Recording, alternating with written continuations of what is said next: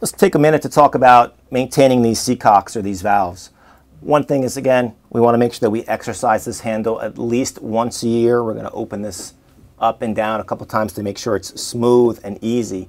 The reason why we exercise this is to move the mechanism inside there.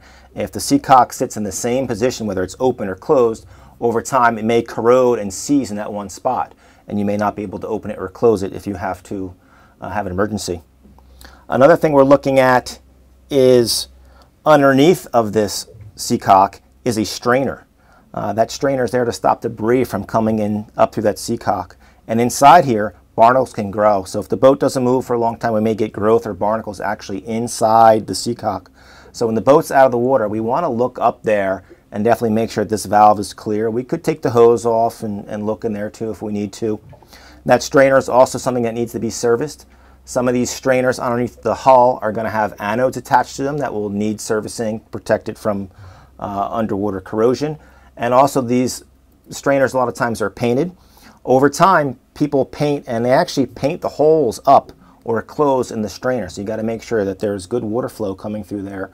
And sometimes you may have to remove on these serviceable strainers. You might have to take the grate down and get inside there and clean or even paint. So just make sure that you're maintaining that strainer so that you have good water flow.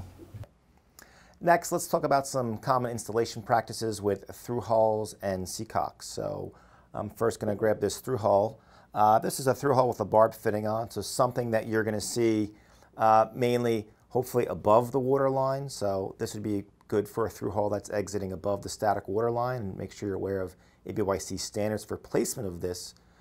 We would see this going through the hull, and it just comes through, and we'd have some sealant on the outside, and on the inside we would have this nut that we'd be putting on and tightening up.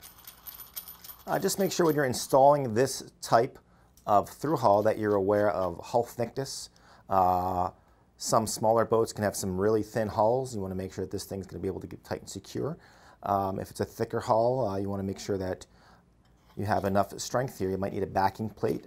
Maybe you have an imperfect hull and you might have to form something to fit there. We want this nut to basically go flat against whatever you're sealing against.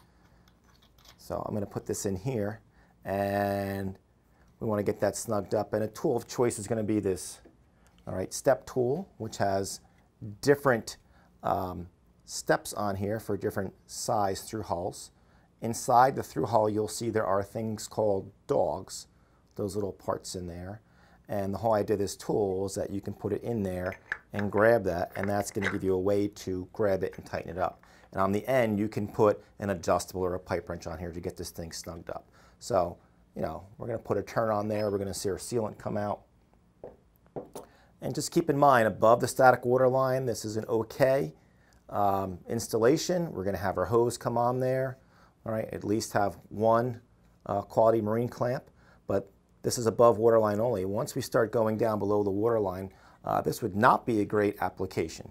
And one is you would have this hose coming off this fitting underwater. So if anything should happen with this hose or any of the system down below, you have no way of shutting the water off. So that becomes a problem. The second thing is this part is sticking out so long, we've got to make sure is, will this setup be able to handle the 500 static load test? Basically, we want to make sure that if we step on this or something hits it, it doesn't shear it off. And what you're going to find out is there's a good chance this is not going to pass that. So this is not something we want to mount underwater. Underwater, we're definitely going to want to have some type of seacock installation. And what I'm showing you here is a flanged seacock. But before we get to that flanged seacock, let's show you another common practice that you may see.